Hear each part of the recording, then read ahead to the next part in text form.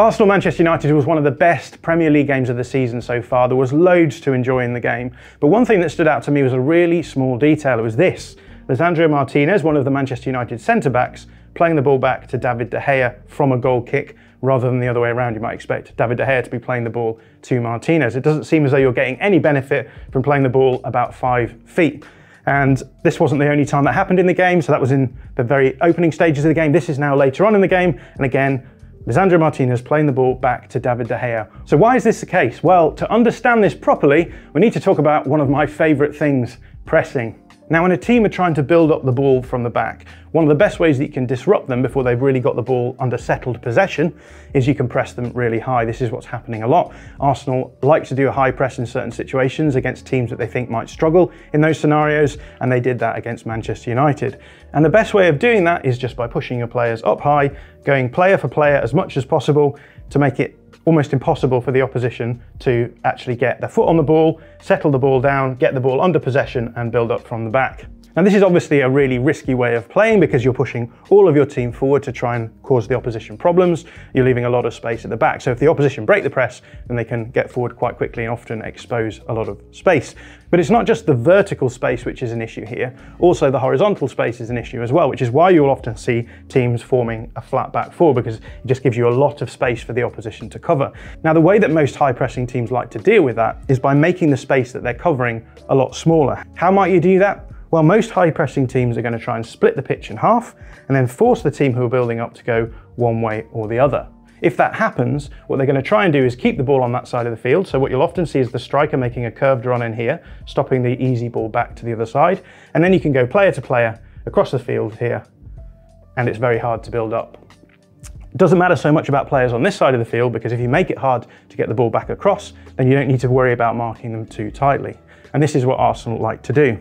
Now, the more eagle-eyed among you will look at this pitch and actually notice that if the ball goes the other side for Arsenal, there's a slight problem, and that is that they don't go player for player entirely on this side of the pitch, because Bukayo Saka is playing a hybrid role here. He is responsible for covering Lisandro Martinez and Luke Shaw at the same time. So how do they deal with it when the opposition try and build up down that side? Well, let's imagine that David De Gea plays the ball to Lisandro Martinez here. That is going to be a trigger for Bukayo Saka to press him. Now that is leaving Luke Shaw free, which is a problem, but the way that Arsenal deal with that is they have a series of jumps where players will move from one player onto another. So if the ball goes to Martinez, Saka jumps onto Martinez, White is going to jump up to Shaw, so the fullback in this situation. He's obviously leaving Rashford behind, and so Saliba is going to come across here and press. Now obviously you're leaving yourself a little bit exposed here. You've got your centre-back up against the centre-forward in a 1v1 duel. Before it was 2v1 when it goes on this side. But the idea is that if you can cause problems in the build-up, the opposition won't be able to play the pass well enough for this to be a problem. Well, that's all very good in theory, but how does it look in practice? Well, let's go back to that build-up we saw before with Martinez passing the ball back to David De Gea. When the ball goes back to De Gea, we can see that's going to trigger the Arsenal press. So what we're going to see is we're going to see Eddie Nketiah here making a curved run in here, trying to force the ball over to the left-hand side of Manchester United's field, and he's going to close that passing lane back between the two centre-backs to cause problems here. Now we can see across the pitch a number of interesting things. First one is Bukayo Saka in that hybrid role. So he's responsible for Martinez, but he's also responsible for Luke Shaw over here. We've got Martinelli as well, and in this situation he has to be aware of Aaron Wan-Bissaka here, because if the ball does come this way, he's going to have to go player for player here, and Eddie Nketiah would then close on the other side. But the ball does go towards the left back and Luke Shaw, and as we can see, player for player across the field, and that starts the jump. So because the ball has gone across to the left-hand side, Saka has to push onto Martinez. This allows Tomiyasu here, the fullback, to jump onto Luke Shaw. You can see here that Ødegaard is on Scott McTominay, and by the time the ball arrives at Luke Shaw, you can see that everyone is covered player for player. So we've got player covered here by Saka, player covered here by Ødegaard. Martinelli is able to come across because, as we said, with the ball on the opposite side of the field, it's not so important for him to mark the player man for man. You can see here as well, I think this is Fernandes and Thomas Partey.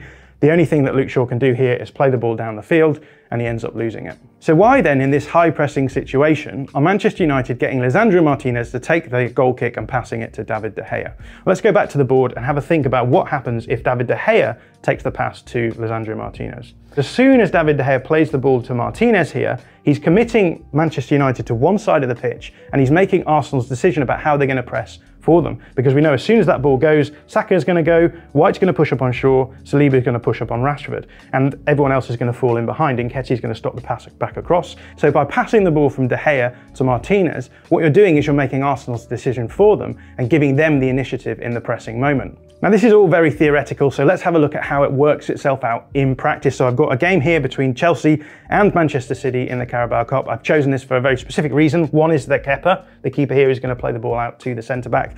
And two, Manchester City are going to press in a very similar way to the way that Arsenal are at the moment. So let's have a look at what happens when the ball is passed to Koulibaly. As soon as that pass is played, that triggers the Manchester City press. We can see everyone is going for their player. We can see Julian Alvarez here closing down the passing lane to the other side of the field. Everyone else is player for player. Kyle Walker is jumping up onto the fullback. And importantly, the Chelsea players are running back as well, which is really bad in a build-up situation because you don't want to be facing back to your own goal. You want to be facing the other way. So you can see Lewis Hall here in a horrible situation. By the time he picks the ball up, you can see that Kyle Walker is about to press him. There's no free passes anywhere. He's not going to be able to get the ball to the other side of the field.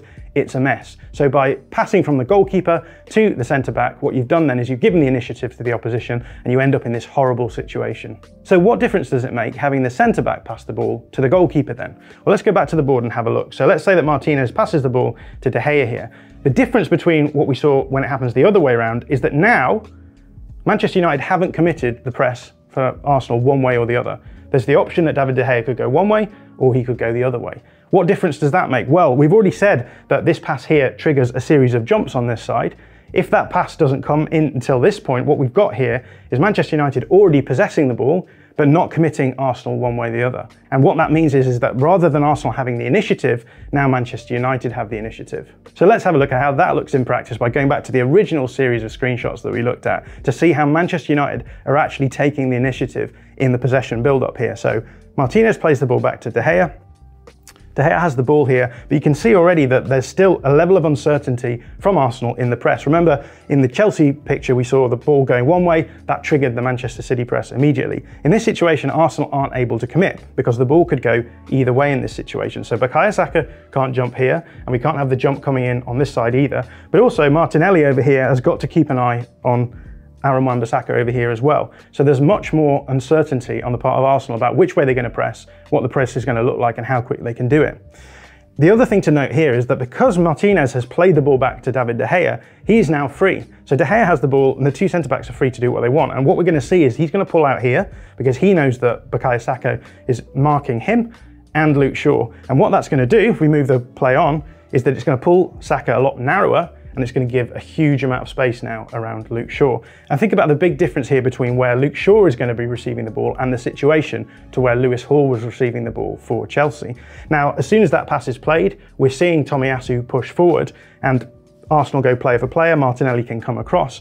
But there's so much more control now for Manchester United in this moment, to the extent that by the time the ball arrives at Luke Shaw, he's able to take it under control and give himself the best chance of getting this pass down the field to his teammate. Yes, it is turned over in the end, but there's so much less pressure here compared to what we saw with Lewis Hall in this situation here. So that's why Manchester United are taking goal kicks from their centre-back to their goalkeeper, because when you're playing against a high press like Arsenal's, it just gives you a little bit more initiative in the build-up phase and just makes it much easier for you to move the ball down the field. If you like this video, please consider subscribing to the channel. The Athletic is home to some of the world's best sports journalists, including journalists dedicated to each Premier League team, so every fan gets the coverage they deserve, not just the big clubs. And you can try it for free now for 30 days. See the link in the description.